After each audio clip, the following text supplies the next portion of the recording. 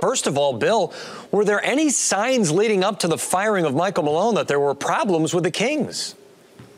Well, Coach, I don't think it was a secret that there was some tension between Malone and ownership and GM Pete D'Alessandro in style of play. However, I don't think anyone thought it was job threatening. But if you look in retrospect, his comments after the loss to Toronto last week, where he said, you can throw analytics out the window. If you don't defend in the NBA, you're not going to win. And of course, Dean Oliver, hired by Pete D'Alessandro, an analytics guru, certainly on staff and an integral part of the Sacramento turnaround. He also indicated that people have been questioning our offense, but we put up 109 on Toronto, 52% from the field, so that wasn't the issue. So underlying this, there were indications that things were not all right between Malone and D'Alessandro, and of course, just as the Kings shocked the NBA with a 9-6 start in a positive sense, this one definitely sending a different type of shockwave throughout the league. That's another huge question mark. When pressed on this issue, Pete D'Alessandro said that Tyrone Corbin is the Kings coach.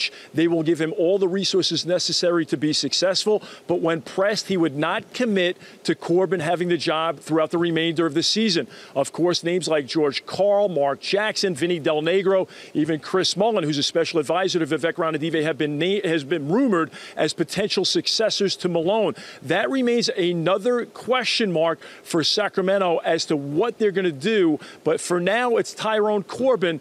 But again, no indication that this is a long-term situation for Corbin, even through the rest of this campaign. DeMarcus, were you surprised by the timing of the decision?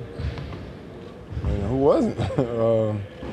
I think this surprised everybody. DeMarcus Cousins, a beast, 39 and 20 off the glass in this one.